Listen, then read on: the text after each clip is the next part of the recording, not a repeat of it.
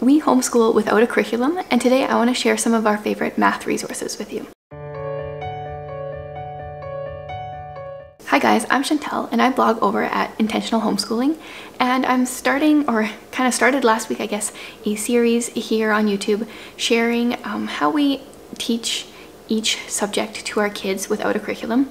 I know it can be easy to get hung up on the idea of using a curriculum, and we don't use one. So each week, every Friday for the next while, I am going to be sharing one particular subject and some of our favorite resources in that subject. So just like you teach toddlers how to count and their numbers, I feel like math is so easy to teach kids, but for whatever reason, like the way it is taught in schools, I think is the real reason we get hung up on the idea that math has to be a sitting down, like pencil and paper kind of activity subject, and I don't think it has to be that at all. Math, I mean, like every subject honestly, but math is really one of those subjects where, you know, it's all around you.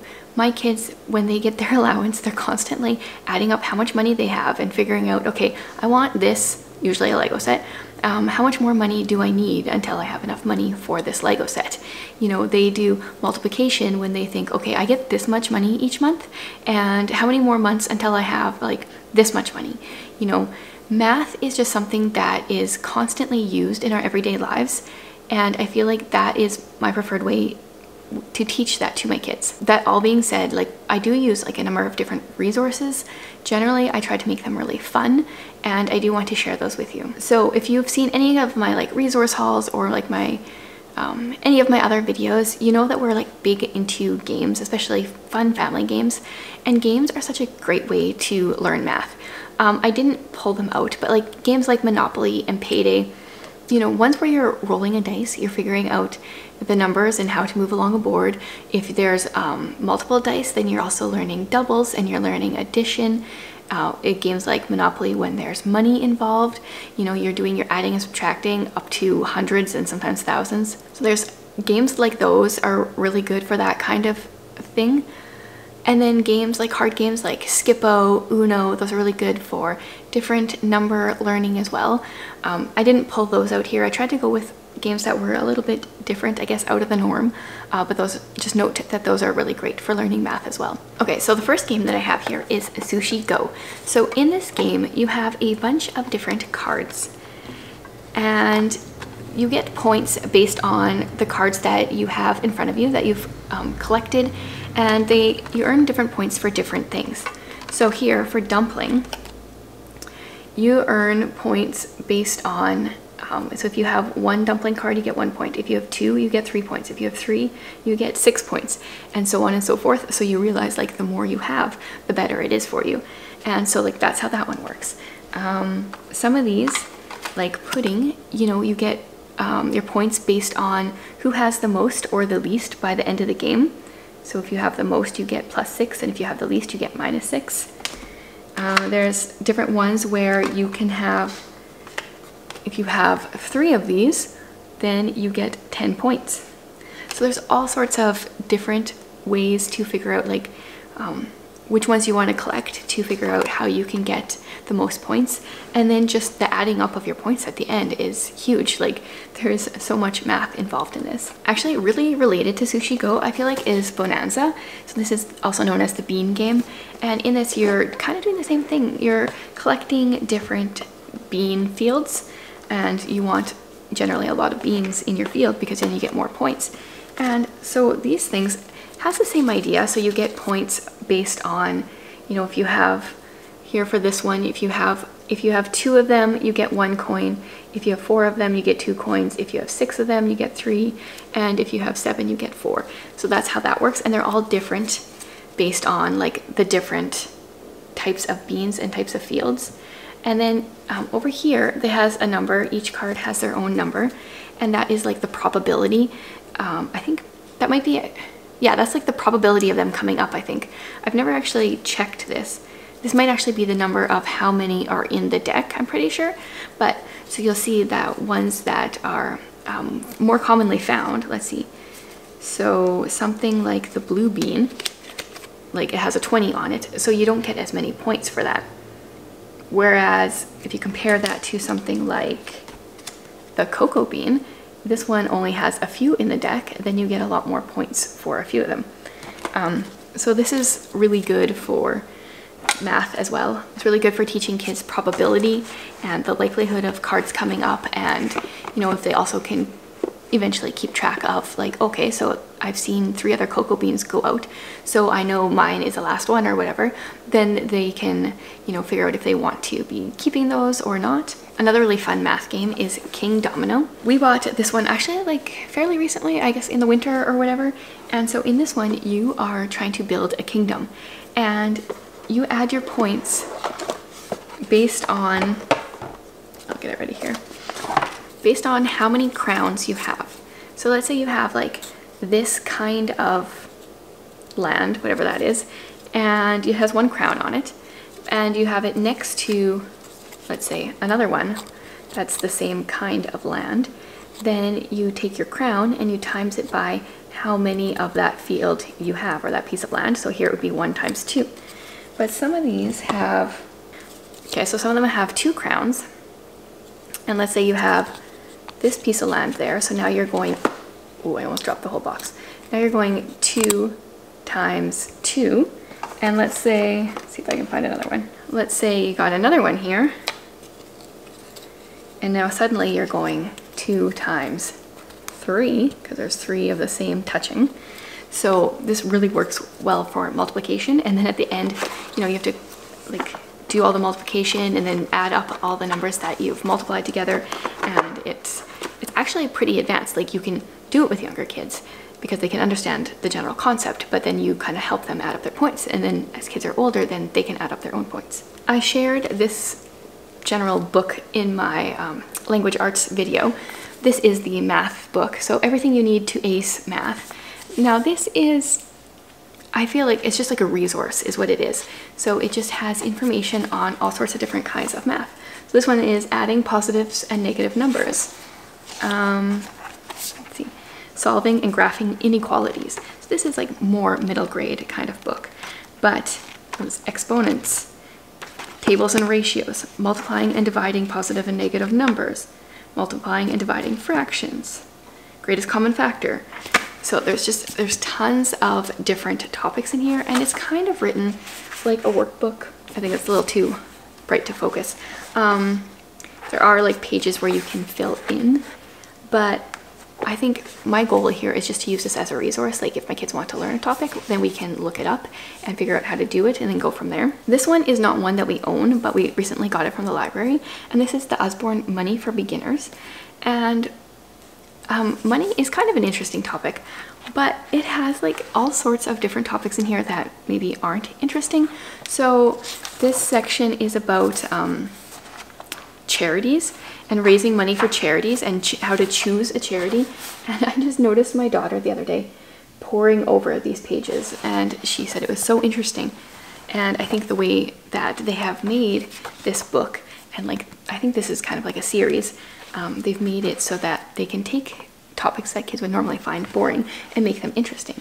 And so there's like a little bit of history of the coin, illegal ways to make money, yeah, talking about taxes, overspending, budgeting, credit ratings. Like there's a lot of information in here, and my 5th grader was really enthralled by this book. These next two kind of go together. So let's start with this one. This is bedtime math.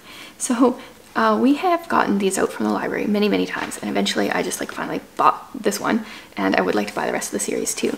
So what this is it comes with like a funny little story, and then related to that story they have 3 different questions plus a bonus depending on the level of your kid or like the age of your kid.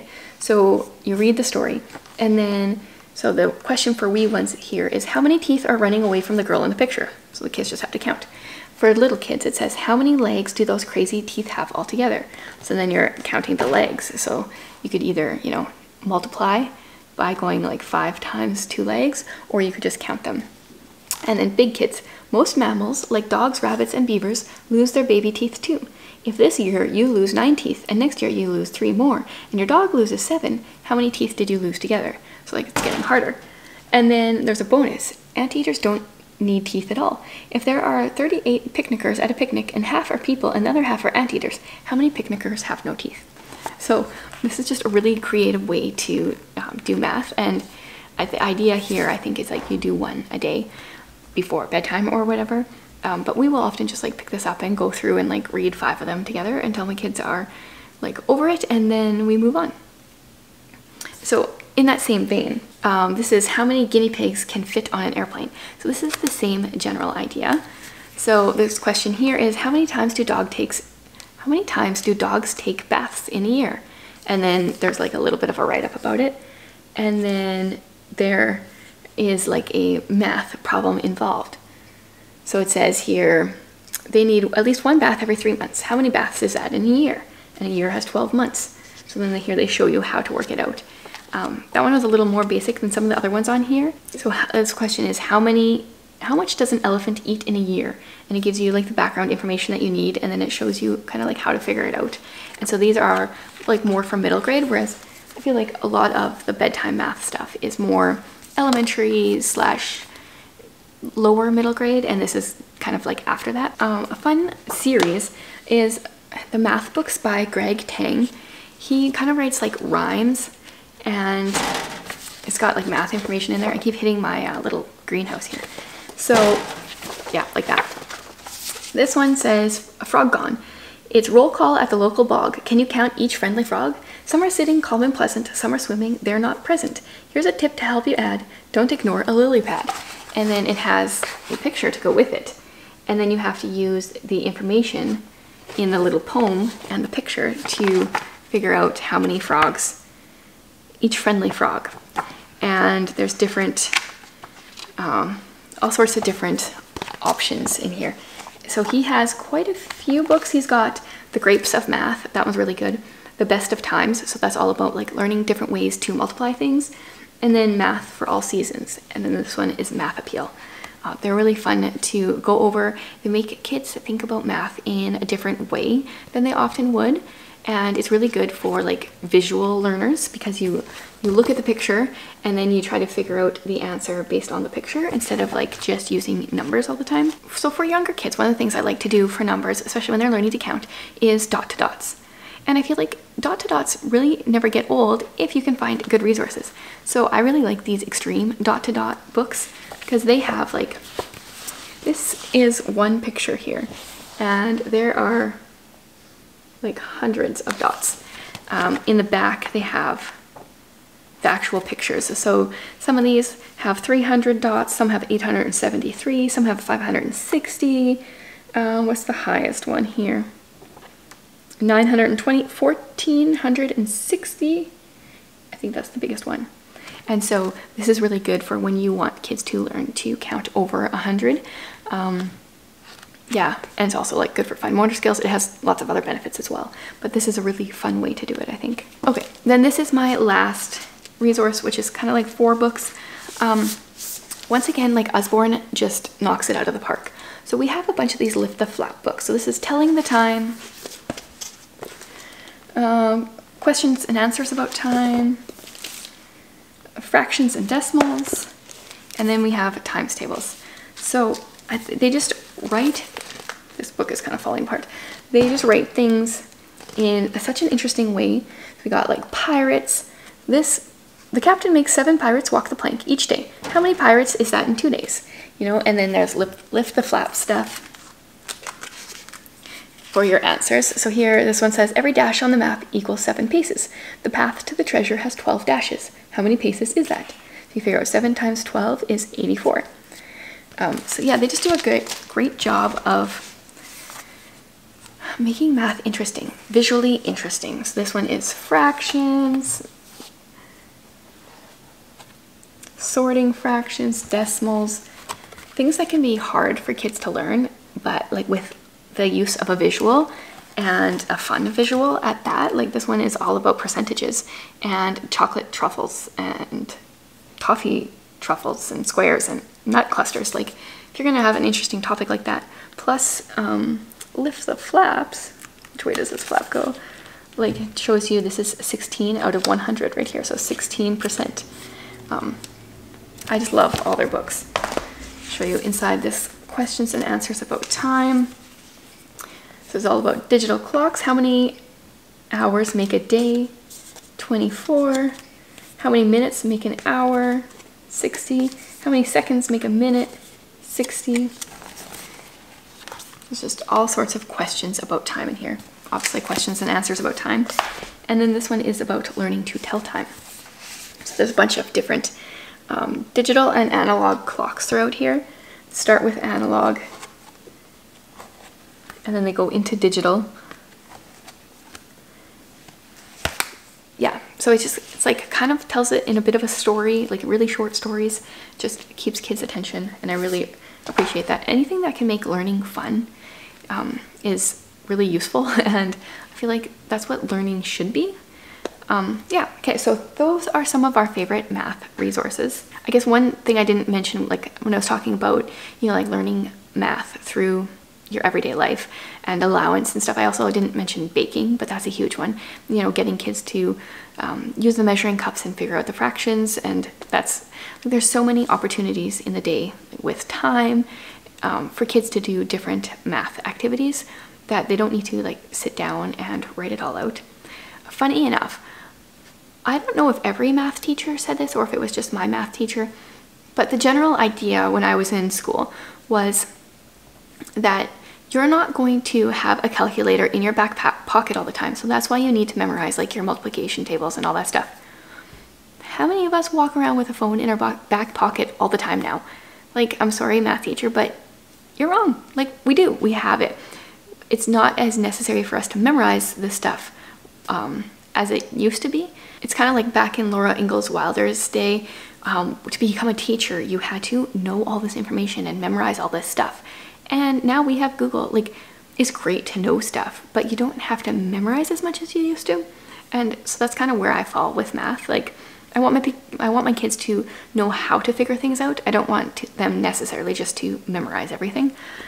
Yeah, so those are some of the ways we go about it in our home. If you have like other math resources that you really enjoy that I haven't mentioned, let me know, because I would love to check out more awesome resources. And stay tuned for next week. I think my plan is either to do history or science. I haven't decided. If you have an opinion on which subject you would like me to talk about next, let me know. Otherwise, I will probably pick between those two.